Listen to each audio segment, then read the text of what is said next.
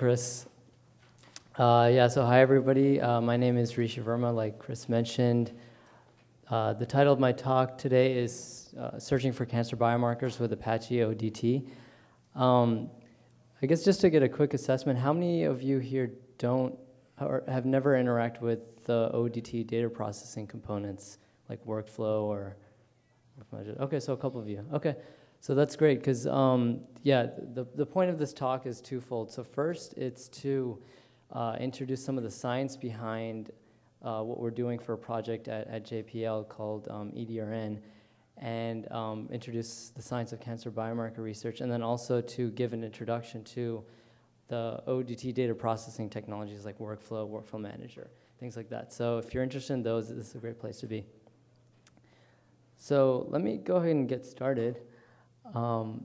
So just to be more specific about the agenda for today, I'm going to just quickly start out by just telling you who I am, just so that you all know me. And then I'm going to go into more in-depth into the science behind the project that we're doing and just try to give an explanation of how the process works, and hopefully you'll find that interesting. Then I'll be talking about Apache OODT data processing components, specifically Workflow Manager, Resource Manager, some of the PCS workflow tools that we're using, and I'll talk about what that means.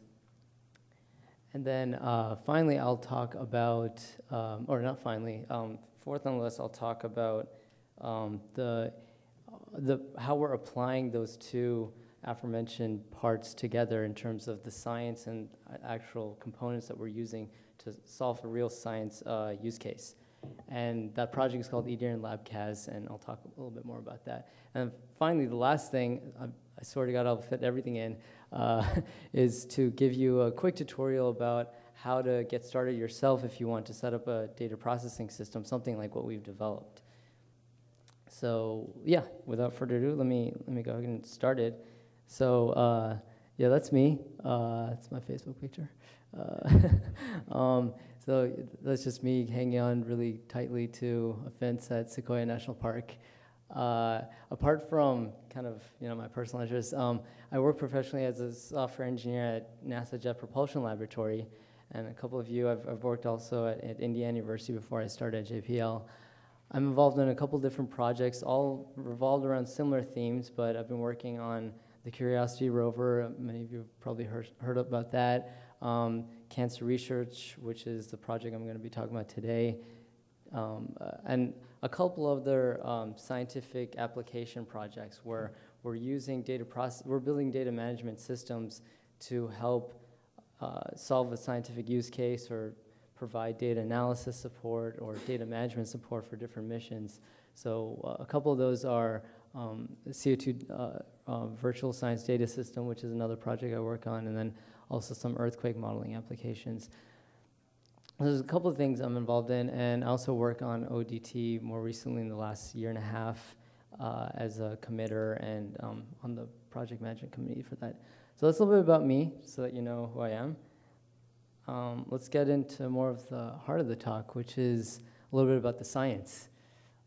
So the project that that we're working on at JPL is really focused on a scientific use case, and it's focused on trying to advance cancer research. And cancer, like many of you know, it's a disease that's been around for a long time, and it's a disease that to this day there's no single kind of cure or treatment that works very effectively. There are many different things people can do, but it's still a very hard problem to solve. The best that people can do is currently is to try to detect cancer at its earliest stages, and also to try to treat it at its earliest stages. So with those two ideas in mind, that's where it becomes useful to talk a little bit about cancer biomarkers, which are trying to address those two topics. So actually, before I even talk about cancer biomarkers, let me just talk about what biomarkers are in general, just to give you an overview. So biomarkers are any kind of biological entity that indicates some kind of processes going on. So it's a pretty general term, actually, but it essentially could mean protein levels in your blood. It could mean DNA expression, gene expression. It could be any kind of biological entity that indicates something, some kind of condition. And it's used in many different types of scientific fields. We're using it, in the biological and medical realm. It's also used, I've heard, in other types of scientific applications, including geology and trying to figure out where an organism, what type of organism exists, depending on processes that go on inside of a cell. So there's a lot of different types of use cases for biomarkers in general. Cancer biomarkers, as we're using them or investigate them, are useful because they're trying to help identify cancer, like the name suggests, at its most earliest stages for a different variety of cancers. So it's a very interesting area. In the last 10, 15 years or so, there's been a lot more development and research going into this field, which makes it an interesting field to see where it'll go in the next 10, 15 years. But there's a lot of development going into trying to detect cancer at its earliest stages using biomarkers. So some facts about cancer biomarkers. Let me go ahead and start with just applications. So within the cancer biomarker research realm, it's used for 3 applications. So the first is screening, which means just trying to identify biomarkers in general, doing statistical analysis of what biomarkers are available and what their different applications are. What we're interested in is early detection, which is, what that means is basically looking for specific types of cancer biomarkers and then relating them to different types of cancers that exist in the human body and trying to detect those. So before any kind of physical sign of a cancer, like a tumor or something has developed, there's smaller indicators that cancer might be developing, and those are not visible to the naked eye, but through different types of tests, early detection tests, people can try to identify and see if cancer may form in some type of patient. The third application is treatment, and what that means is, like I mentioned earlier, cancer biomarkers are any kind of biological entity used for different purposes. There's actually uses for it to treat some kinds of disease. Many common types of cancer biomarkers are proteins, so scientists and medical practitioners can use biomarkers to try to, by increasing levels of proteins or decreasing levels of proteins, that can actually have clinical application to try to treat different types of diseases. So there's different applications for cancer biomarkers. The most common types of biomarkers existing today are proteins found in blood, actually, and recent area of research, I'd say recent as in the last 10 years, but a fast expanding area is using genomes and DNA to actually identify and see if some type of sequence in your DNA might actually be leading to different types of cancers forming. This graph just kind of shows what current biomarkers are applicable for. I think the main point here is just, in general, cancer biomarkers span across different types of cancers. There's many differences between different types of cancers. It's breast cancer and prostate cancer, lung cancer, things like that, but right now they span more across different types of cancers than one specifically. There are cancers that span specific ones, but those are the prevalent types right now. I just wanted to give a quick example of one type of cancer. Oh, thank you. One type of cancer biomarker, just to give you an idea of what it is, what it would be. So one example is prostate-specific antigen, PSA, which is a type of biomarker used to help detect prostate cancer. And the way they test for this, it's usually found in prostate glands or fluids. And one important point I would like to mention, though, like many cancer biomarkers, this is still a very developing field. So clinical practitioners don't use this in isolation to indicate or try to test whether a person has cancer or not. They use it as a part of a suite of different tests to help corroborate whether a patient might be likely to develop some kind of cancer. This isn't this person has this protein and therefore they're going to develop cancer. In fact, everybody has this protein. It's just different level amounts that indicate whether a type of cancer is going to develop or not. So it's still a developing field, and there's many different types of use cases that one can use. This is one example of a type of cancer biomarker. So what I want to show is, now that I've defined, kind of shown you what a cancer biomarker is, what's the process that scientists typically use, also from a data processing perspective, to arrive and detect cancer biomarkers and use them in an actual use case. So what this is this is basically a pipeline, you could say, for identifying different types of proteins, and specifically applicable to cancer biomarkers. So I just want to go through this and just show you what are the step-by-step procedures that a scientist would typically use to try to find a biomarker. So first step is to collect sample tissue, and actually that's all I can say about that. It's very simple, just collect the tissue and get a hold of a tissue sample. That's probably a lot harder than I made it sound, but that's the first step. The second step is to basically, after you've collected the tissue, break it down into its protein and peptide components. And people use different types of solutions. There's many enzymes that have capabilities of breaking down tissue samples into its specific components. And that's really the second step, is to take the tissue and break it down to something usable. The third step would be to isolate peptides. And this is, again, specific to protein identification. But there's different types of machines that will do this for you. So I don't know if you ever remember from your physics class and things like that, but there's tools like, mass spectrometry is a very useful tool. You can take different fragments of molecules and run them through magnetic fields, and then it'll mass to charge ratio and all that good stuff will let you decide and determine specific signatures that tell you what that particular fragment is. And so using those types of techniques, you can go from peptides to try to specifically identify what those peptides are.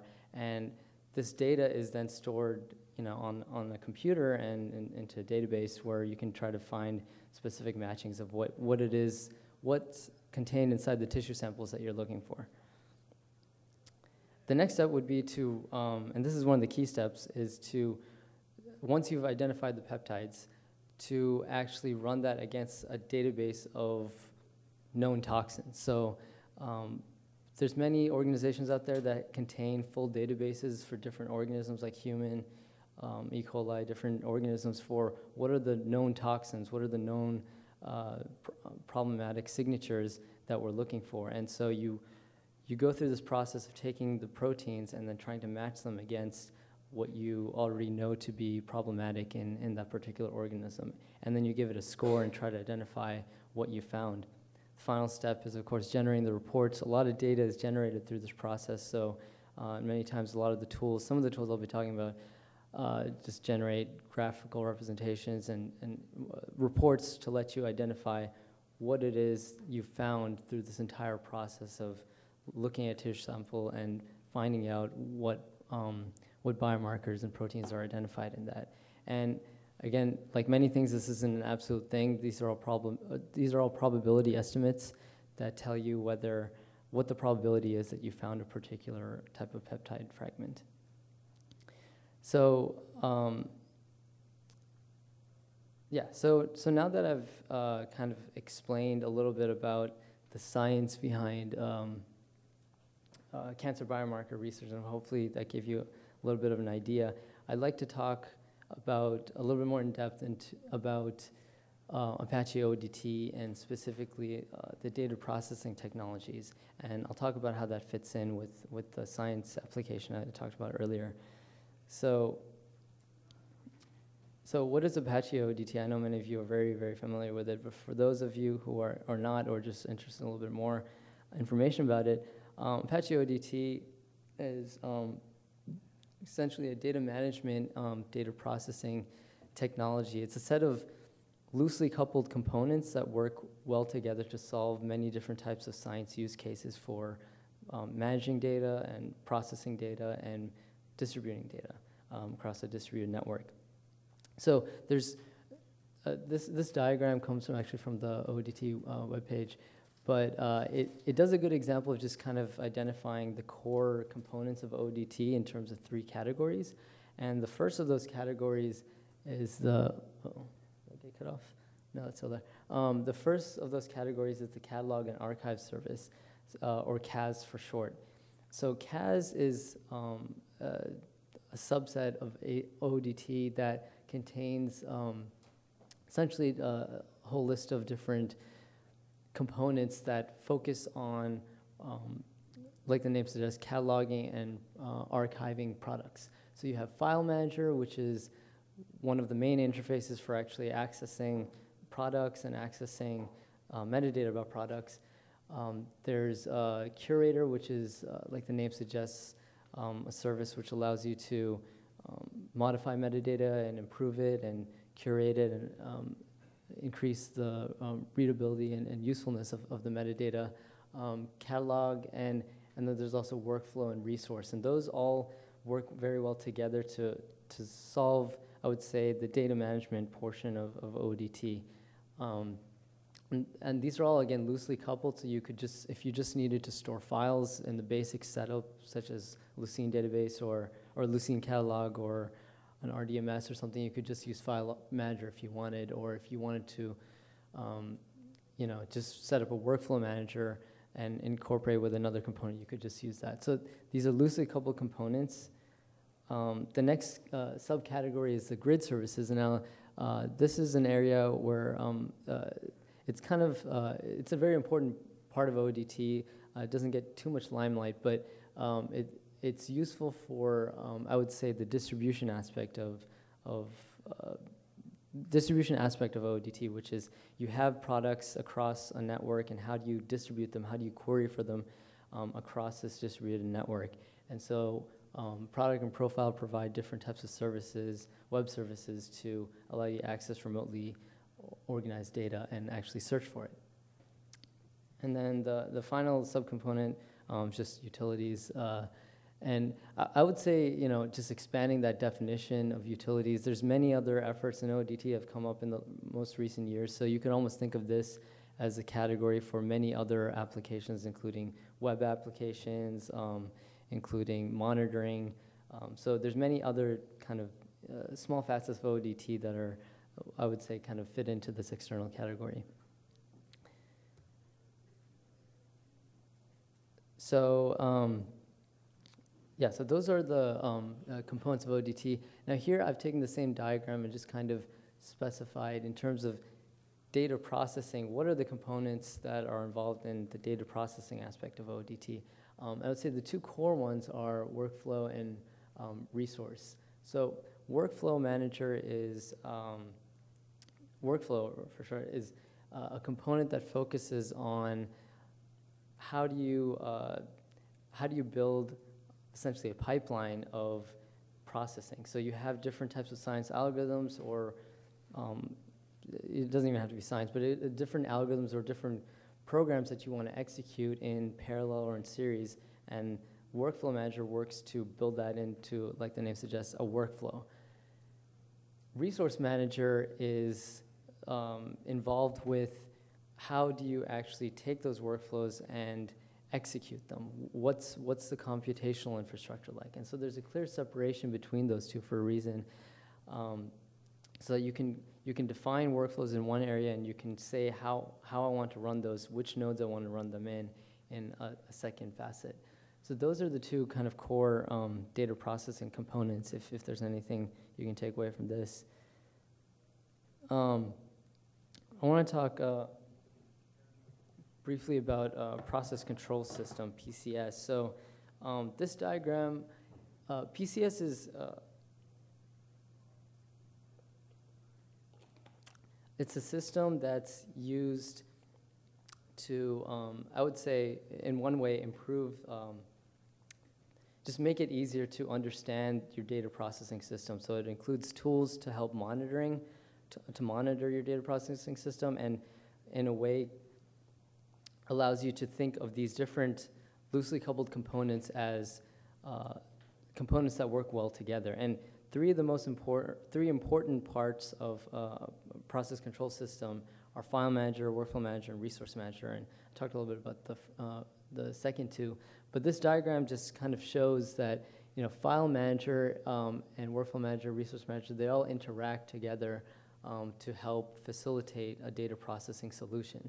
So let's go a little bit more into depth into each one. So file manager is the basic, at its core, it's a Lucene catalog that lets you just query for metadata or query for product locations on your file-based system. And that can be extended to, you can store your data in a database system, or you can store it in whatever kind of endpoint you want, but by default, it's a Lucene catalog that allows you to store metadata. And, so this diagram I thought would be useful to show. This is a diagram, I believe Chris Mattman drew this up, so I want to give him credit for this. This diagram shows the idea of a process control system, PCS, in terms of how those three components I was talking about interact. So file manager is highlighted there on the left. And as you can see, it interacts with both the workflow manager and with, in this case, you see the crawler. So you could think of a process control system as you need to get a hold of products first, right? And crawler is actually a component that helps with that. It crawls directory structures and obtains references to products. File manager stores information about those products in terms of metadata, where they're located, what's some information about them, and feeds references to the products or metadata about the products to workflows, which I'll talk about in a second. So that's kind of the position of file manager within this scheme. To go into workflow manager, let me just zoom in there again. Workflow manager, you could think of it representing this giant blob here. So its role in the process control system would be to essentially just wrap science algorithms together and create the overall algorithm of how to process data, what to do with input data, and produce an output. So here there's a term called PGE that was mentioned a couple times. PGE stands for, I believe, like Product Generation Executive. I think it's a NASA term, so some of you might not be familiar with that. It is. Oh yeah, okay. It's a term that essentially what it means is create a wrapper for some program. So PGEs let you take external programs, if it's written in Python, Java, Bash, whatever. It lets you wrap those programs using an XML type of configuration where you can specify what metadata to handle as input, what to do with that particular algorithm, how to execute, and what to do with the output it generates. So you can essentially wrap your external programs in PGEs and define an XML-based policy that says how those PGEs fit together in terms of a workflow, or sets of workflows if you have a parallel system. And that's the role of the workflow manager. And then, of course, it sends off the jobs to resource manager. So resource manager, its role, like I mentioned earlier, is to be in charge of the execution of where you want to be running these workflows. And so you can see here on the left, there's a list of computing resources. And so what that means is you can run your specific parts of your workflows on different machines or different clusters. And so that's, the resource manager is in charge of, through XML configuration, again, determining how you want to run your different workflows. Okay, so hopefully that was a pretty in-depth introduction to OODT, data processing. Now what I want to do is connect those two parts of the talk together and talk a little bit about an actual use case where we're using OODT components to solve, or not to solve, but to advance cancer research and try to solve an actual problem that we've been facing. So before I start with that, let me just introduce what the project overall is. There's a project called EDRN, Early Detection Research Network, and I think Dan had referenced this in an earlier talk today, but EDRN is an organization that is focused on, it's a subsidiary of NCI, or NIH actually, National Institute of Health, but it's in charge with advancing what I was talking about earlier, which is cancer biomarker research, trying to find clinically applicable biomarkers that can be used by actual clinicians in the future to help detect cancer at its earliest stages. So that's really the charter mission of the EDRN. And at JPL, we actually manage the information system aspects of it. As a sub-project within the EDRN, we've been working recently on a project called LabCAS, which is, at its essence, it's a data management system, much like what other projects you've heard about today, but it's a data management system targeted for EDRN researchers for their experimental products. So we actually have a data management system in place for published products already. If a researcher identifies biomarkers or some kind of finding, they publish those results in a paper and they want to make the data sets available associated with those results. We have a data management system for that. LabCAS is an extension of that data management system to focus on pre-publication data, experimental data, which researchers find valuable and they might want to share with other researchers, but they currently are just storing them in their own facilities and transferring them through other means. So that's the focus of LabCAS as a data management solution. Proteomics Pipeline is a parallel effort along with LabCAS, where what we are doing essentially is adding on centralized data processing facilities for LabCAS. So after users have actually uploaded data sets, experimental data sets, the idea of Proteomics Pipeline is to allow them to process those data sets and produce analytical results that they can share with their colleagues or just use for their own purposes. And of course, we're using OODT components for that.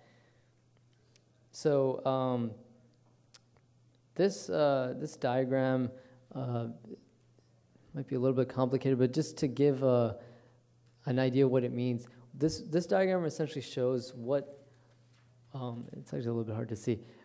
What it shows is what OODT data processing components, OODT components in general, we're using on the top versus how we're using them and which state of our data management system we're using them at. So as you can see, we have a specific process that we're using in terms of our data management solution. We're first getting a hold of the projects, putting them in our staging area, archiving them, then curating them, processing them, and then finally distributing them. And so those are the steps in our pipeline. Then on the top, you can see we're using file manager, we're using workflow manager, resource manager, crawler at different stages to perform different functions. So that's the idea. Again, in terms of modularity, you can use components for a specific process and send data in between.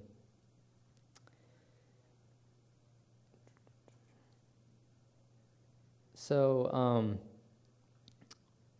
yeah, I thought it'd be useful actually just to give you a quick demonstration of what LabCAS is, apart from just kind of show the architecture.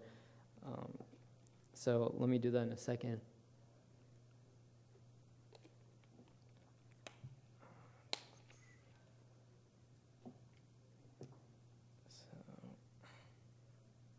Okay, hopefully that comes up. Okay, so this is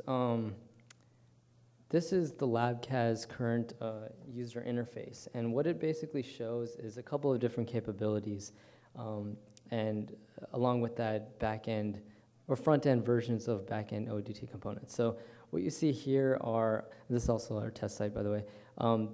What you see here are available data sets that researchers, or actually in this case me, have uploaded. So what you can see is basically through an upload tool, we can capture end-user data from different research institutions. They fill out this form. They have different kinds of methods to upload the data. And once the data has actually been transferred to our system, you see a rendering of a data set, and one can then view individual products as a part of that data set. And for example, down here, these are actual raw specimen files, manage different details of that data set, and then those are some of the basic capabilities we're supporting right now.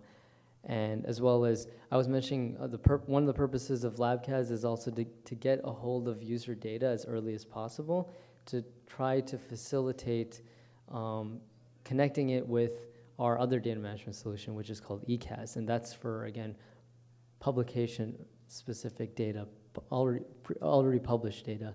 So there's different tools we're working on to help take experimental data where users can basically see a list of their laboratory data, modify metadata about it, run it through pipelines, and then finally push it to our final cataloging system. So this kind of just renders, gives you a quick glimpse of what the user interface looks like. But many of these components, these data set lists are taken from information obtained from the file manager along with Solr. Andrew actually has a talk about that, he'll talk about later. But there's many, the point is many ODT, and there's many components pushing and supporting this in the back end. So that's a quick example of that. Go back to here.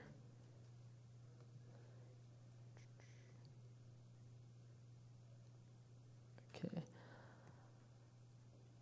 All right, so how about I'll talk about the proteomics pipeline a little bit more in depth now. So I was mentioning it's a system that allows the centralization of analysis. So one of the issues that many researchers have faced, and I'm sure this is applicable across different disciplines, is you have input data, raw data that you want to process and analyze, but you have your own set of algorithms, but there's many other researchers out there with their different sets of algorithms that can also process your data. And a good way of continuing on your research is to try out different analysis methods on your same input data and compare and contrast the results. Many times that's difficult to do because there's an entire pipeline chain of tools that are necessary to download, install, configure on your local system to try to get external tools working. And so if you want to analyze your data on using different methods, that can be really difficult to do if you don't have the time to set up all these different types of tools on your system. So proteomics pipeline is trying to address that by centralizing the algorithms in a single place where input data products can be processed. And one example case that we've started with is a set of tools, essentially, that form a data processing algorithm from the Vanderbilt University Medical Center.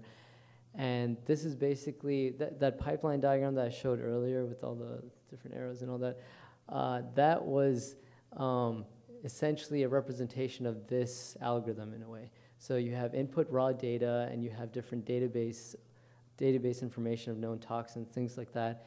And you run it through these analysis tools where you match your raw specimens against those known toxins and generate results, and then archive that information into LabCAS. So this is an example of one algorithm, one data processing solution that we've implemented in LabCAS. Now, the idea in general, though, is to take this type of algorithm and implement it as an actual workflow. So the way we've been doing that is using Workflow Manager. We've taken those individual steps and represented them as each one of those blue boxes represents a workflow task. And so in our case, ours is just sequential, there's no parallelization, but you have individual workflow tasks that perform a specific function, like looking up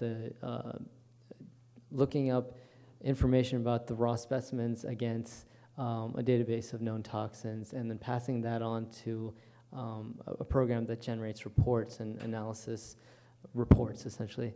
And each one of those tasks are represented in XML configuration files.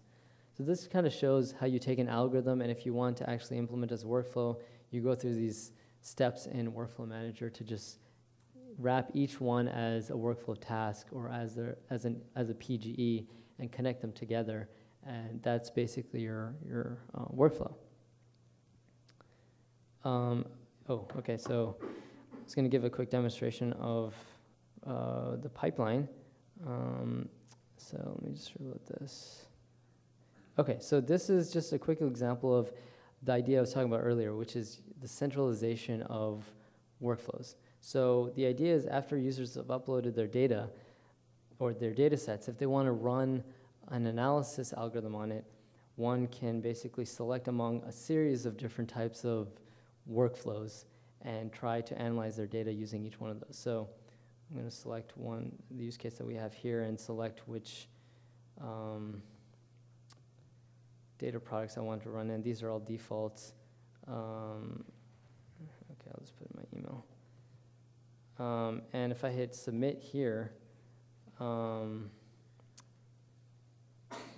it did something. So, okay, so this actually immediately transferred us to a page called the Workflow Monitor, which is another tool that comes straight out of OODT. In this case, it's been a little bit customized, but it shows currently running workflows that have been submitted to the system.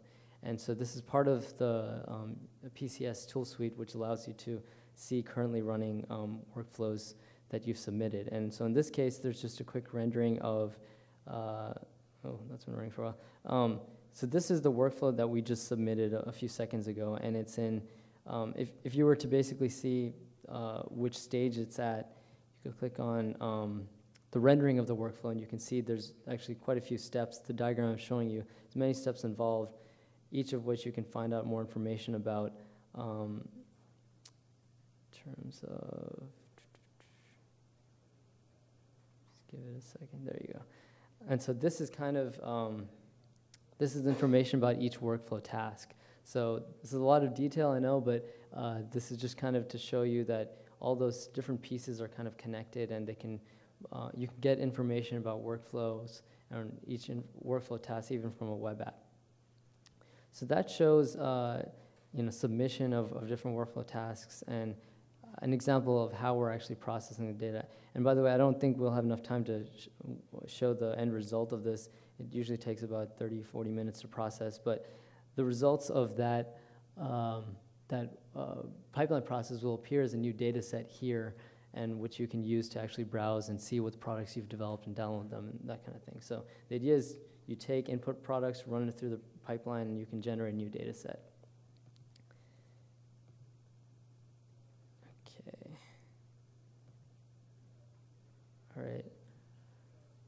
So to go into the last portion of the talk, I want to talk about if you're interested in this, and if you're interested in setting up a data processing system on your own, how would you go about this, and how would you replicate the steps that I showed and try to address a science use case yourself?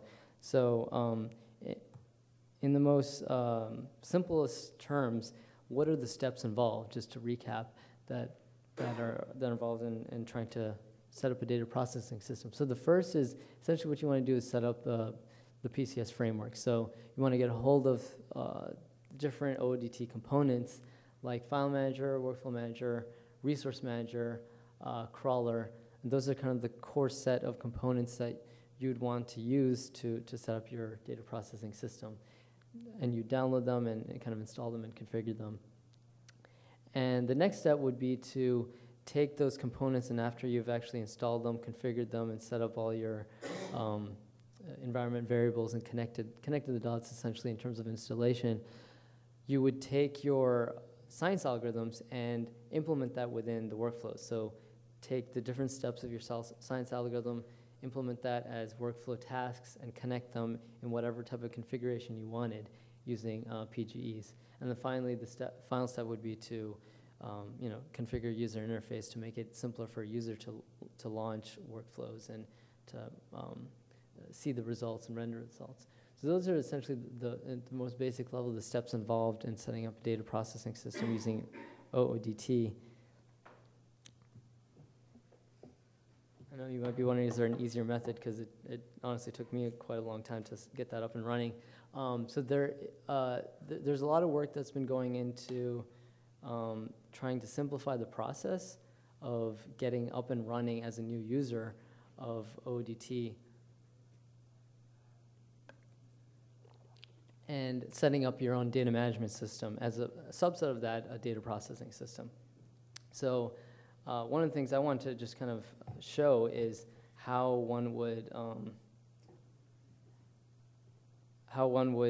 get up and running using a tool called Radix, which is, I'm not sure what that stands for, honestly, but I'm sure something cool. But it's basically, at its core, what it is a tool that allows you to get up and running quickly using a full distribution of Apache OODT. Well, not a full, but the core components that I mentioned in the PCS system. And the idea is, to steal a quote from Cameron, the idea is convention over configuration, where you want to just get up and running as quickly as possible, and you don't necessarily want to spend the time to configure everything yourself and customize in your own type of directory structure and placement on disk, but you can just assume a certain type of directory structure and just get up and running quickly. And in terms of details how this works, it uses a Maven archetype, where you can use Apache Maven to generate the product directory structure, use it to build it, and it's pre-configured using preset environment variables to get up and running. So, so actually using it, it's not a lot of steps at all. I've used it for other projects, actually. So the first step, or first portion of this, is basically just using Maven to get a hold of the information you need to actually generate the project directory structure and generate the tarball, which is your data management system. And then, of course, starting the data management system. So I'm actually going to be brave today and try that out in real time. So just to give you an idea of how you would do that yourself. And part of this was demonstrated last time at ApacheCon, but there's been improvements and a little bit easier access in terms of getting this up and running. So I wanted to demonstrate that as well. Be brave. All right, always am. All right, so the first step is basically, just to prove to you that, I'm not just making stuff up, here's what I'm going to demo, and it's clearly not working. It's the final actual web app, and we have OODT. See, there's no OODT components running. So I'm also being honest as well as brave. All right, so here's the first step. And the first step is getting hold of the Apache, getting hold of the Maven archetype and basically generating the project directory where you're going to build your data management solution. So let me go ahead and just press enter on that. And so what it's doing is, what does Maven always do? Just download the internet. But it's downloading that, and and I'm just going to say yes on the default structure. So it's basically what it's done is it's generated the Apache Maven archetype, and it's generated a directory where our basic components are stored. So if you see here, these are the components that have been generated automatically and pre-configured. So what I'm going to do now is just build that data management solution, and that includes a couple of different components. It includes, at its basic onset, file manager, workflow manager, resource manager, I believe crawler, and then some other tools like PCS Monitor, as well as a couple of web apps. So that allows you to essentially get a data management system pre-built where you can just kind of get it viewable to a user. And what I'm going to demo in a second is actually, it also comes pre-configured with some operational user interfaces that you can use to monitor workflows, and you can use to view and see what kinds of files are on your, what types of products are in your file manager catalog. So, oh, cool, it actually finished. All right, so what I'm going to do now is change into the, or actually I'm going to create, I'm going to create a deployment directory. So what step I just accomplished is basically building the tarball that is my data management solution. And now what I'm going to do is actually deploy that tarball into a predefined deployment directory. And so I'm just going to untar that pre-created tarball. And cd into that. And let's, and I'm just going to start that. And OODT Start is basically part of Radix. It's just a simplified one-step tool to let you start many of the services involved, including the web applications.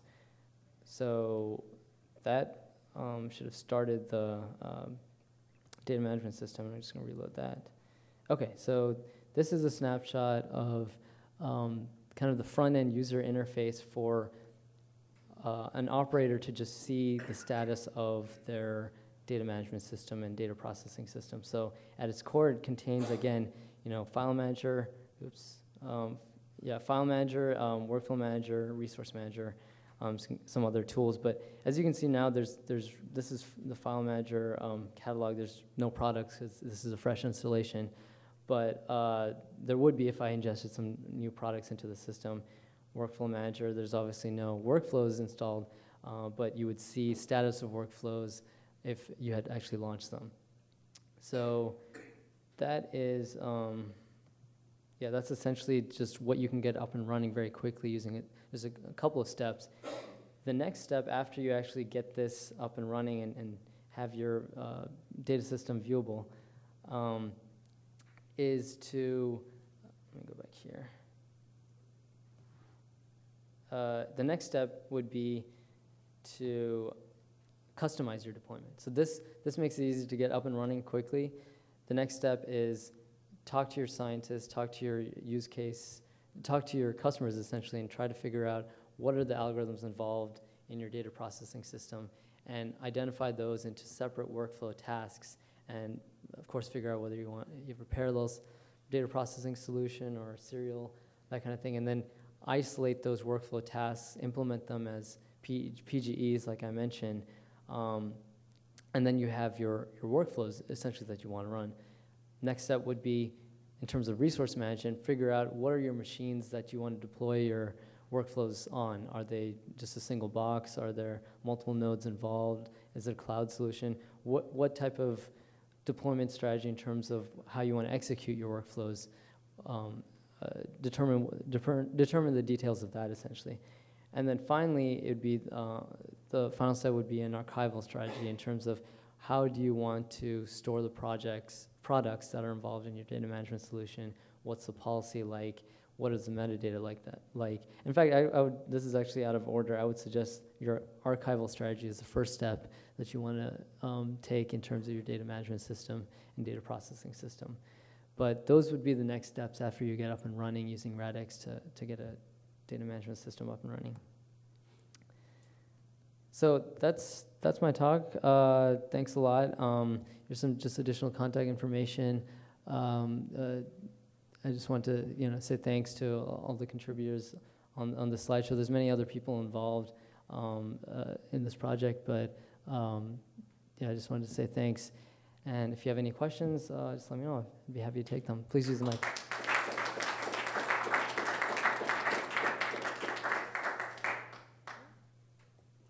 Yeah, go for it. So, how do you present the data? The workflow is kind of, along with, how do you take the scientist inputs and how do you present it? Is like a workflow standard within NASA or the XML? Sorry, I thought I will be loud enough, but yeah. So I'm more curious, are you guys working with the XML you mentioned about the workflow description? Yeah. Is that based on any standard or is it OODT specific there? So I guess if I understand your question correctly, you're asking how do you take the information from the scientists and implement it in workflows? Yeah, the graph. What's the contract between the scientists and the OODT system, when they describe their problem? Yeah. So I would say it's right now the process in which we do that is the scientists have an idea of what the execution steps are involved, and they communicate that using just simple methods like a slideshow or a diagram in that case. So that diagram is actually one of the bases that we use to figure out what are the steps involved in the workflow we want to implement. So in terms of a standard procedure, it's just, at this stage, it's very basic in terms of communicating a different type of workflow. But the next step in terms of once you have that information, some of the tools that I talked about, so you get input from the scientists, then you represent it using XML configuration and Workflow Manager. You're easily able to render that using some of the tools that, like Workflow Monitor and things like that. And that allows you to kind of contrast. So I would say the contract is getting the scientist view, implementing that in XML, generating our own graph, and then kind of comparing and contrasting. The short answer is no, it's not based on any standard. And we looked at a bunch of standards, and I didn't like them because they were bloated, and I didn't think anyone would write anything in them. We looked at BPEL, we looked at a whole bunch of other things. The ODT workflows are captured in basic XML, captures control flow and data flow, differentiates them by tasks, by data flow dependencies on those tasks, and then controlled flow dependencies for the tasks. Branch and bounds are captured in modern versions of the OODT system explicitly. Prior to that, they were captured implicitly in the way that people constructed like conditional workflows or preconditions and things like that, as well as the fact that the workflow manager is an event-based system. And when events come into the system, you can kick off multiple things at once, and then you can recombine them at the end, kind of like the way MapReduce works through conditionals, on things. But in the later version of workflow for ODT that I'll talk about tomorrow, this stuff is supported explicitly. But this is really the difference between whether or not, so what Rishi talked about today was a production-oriented workflow. Scientists don't touch what he does most of the time because he's running it at scale, and they just communicated to him the way to do it, and he set it up. But if this were an interactive, more discovery thing, that would be more important to us, and we'd care about that more in this. Yeah, go ahead. So, sorry. Was that the short answer? Yeah. I gave him Chris's short answer. Wow. Anything else, my friend?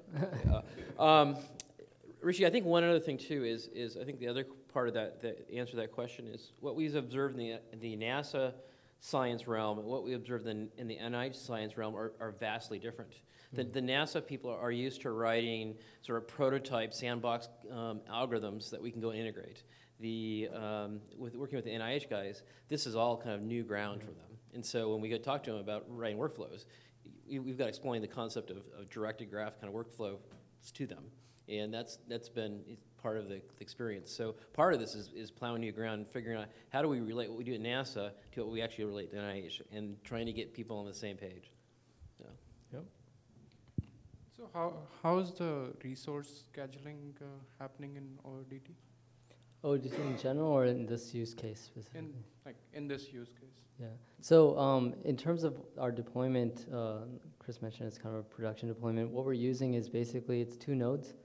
So we have, because our tool set is essentially composed of Windows-based tools and platform-specific tools. So we have essentially 2 nodes for one Windows-based tools and one for Linux-based tools. And depending on different parts of the workflow, some tools only work on Windows, some only work on Linux. The workflow manager identifies or specifies which platform those specific tasks should work on and shoots them off to the resource manager, which sends the job to a different machine. So yeah, basically it's kind of a single node execution at this point. Is that part of PSC? What? DSC?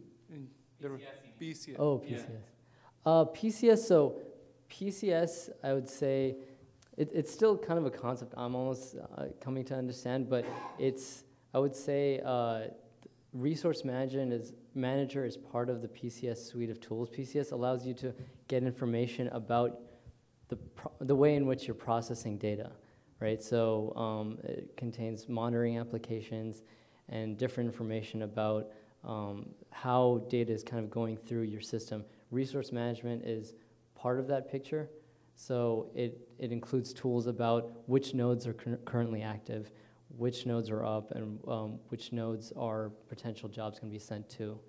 But I would say it's part of that general concept. So PCS is aggregate tools that bring together information from multiple CAS services or file manager or workflow manager. So if you wrote a tool that combines information from workflow and file manager, it ends up in the PCS package. So the 2 or 3 major things we have in there, as Rishi mentioned, is like a health monitoring service, which connects to all the different services, as well as like the crawlers and things like that, and monitors their status, and then provides like REST and JSON stuff back. And then there's one for provenance. because it's a multi-file manager, workflow manager kind of aggregator thingy. And so that's PCS. The answer to your question, Sam, is that I think the information you're looking for is stored in the specification of the workflow job.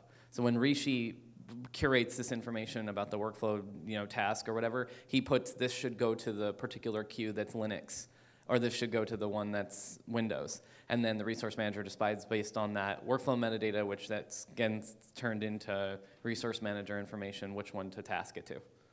Yeah. Yeah, that almost kind of just emphasizing that point. It all becomes part of the metadata. So it's all kind of part of this giant chunk of metadata that's sent off to these tools, and then the tools decide what they want to do with it. But which node you want to run, or which type of queue you want to run it in, is part of the metadata for a particular workflow task. Okay, if there are any other questions, we can take them. We're on break, so it's break right now afterwards. Otherwise, we can thank Rishi. All right. Thanks.